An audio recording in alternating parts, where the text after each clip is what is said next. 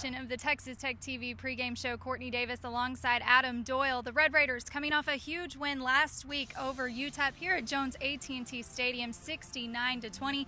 The offense looking like a well-oiled machine, Adam, and quarterback Patrick Mahomes takes home co-offensive player of the week for the conference, but it was really the defense for me who kind of emerged this week, only giving up 20 points, really coming out for David Gibbs. Right, it was the second half that they looked really impressive. First half, it was a back-and-forth game, but they really dug in there in the second half and kept that game where it was so Texas Tech could continue scoring, and that's going to be the focus this next week.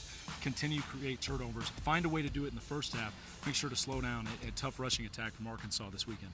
No doubt Arkansas is going to bring in the rushing attack, but really last season when you played the Razorbacks here in Lubbock, it was penalties and really getting in your own way that really hurt Texas Tech. It's been a really clean couple of games, and Coach Kingsbury has said that really speaks to the confidence of this team.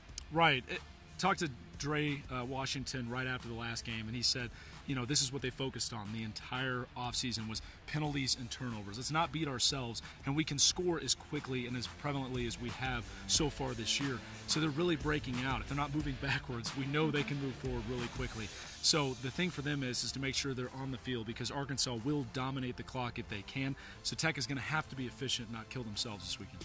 Coach Kingsbury spoke on the Razorbacks. We'll get his thoughts. It's a great rushing team still, and they have a great running back. He's one of the best players in the country. Their offensive line is one of the most physical in the country.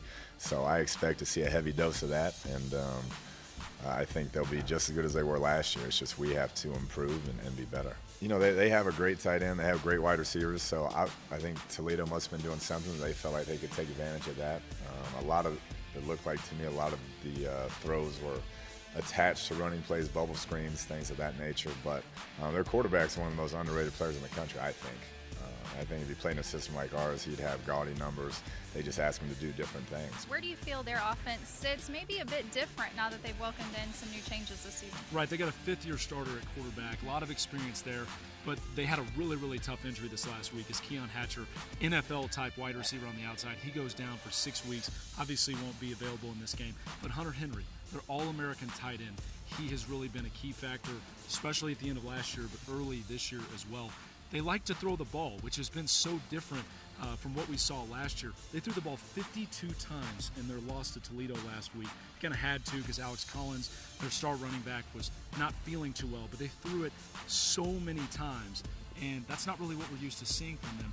But offensively, they're such a talented team. They still had over 400 yards of offense. They just couldn't quite put it in the end zone. I think if Tech adopts that model that Toledo had last week, pack the box, slow down the rushing attack, make them throw it, put them in tough situations, then they're going to be successful. These guys are definitely ready for what will be the first road test of the Red Raiders 2015 season as they head to Fayetteville. And it's a challenge, though, that DeAndre Washington and Micah Alway really feel like their team is ready for. Just got to make sure everything's on point as far as the signal-wise communications from O-line, D-line, all across the board. So just got to make sure we're on point during practice. Get the young guys just to make sure that everything is more mentally focused than it usually be, just because we're on the road. Little mistakes can cost us, and one mistake can be the game changer. Well, kickoff is set for 6 p.m. Central Time at Donald Reynolds Razorback Stadium in Fayetteville. Adam, for you, what's it going to take for the Red Raiders to walk out of Fayetteville with a W? Tackle in space, make routine tackles on the outside. I mean, we talked about it earlier. Arkansas ran it at them so many times last year, and they're going to try to do the exact same thing. I don't know why they wouldn't. So tackling in space, guys on the outside, Justice Nelson, Keenan Ward coming up from the secondary, they have to be able to make routine tackles. And one-on-one tackles, they expect to stop this offense and be able to give the offense the ball back. We'll keep up all weekend long here at Texas Tech TV or on Twitter at Tech Athletics, at Tech Game Day, or at Texas Tech TV as well. We'll have all your recap for you following the game, and then make sure to tune in for Coach Kingsbury's weekly press conference on Monday at 11:45 a.m. live on TexasTech.tv as the Red Raiders look to the first Big 12 test of the season with TCU coming to town. We'll see you then.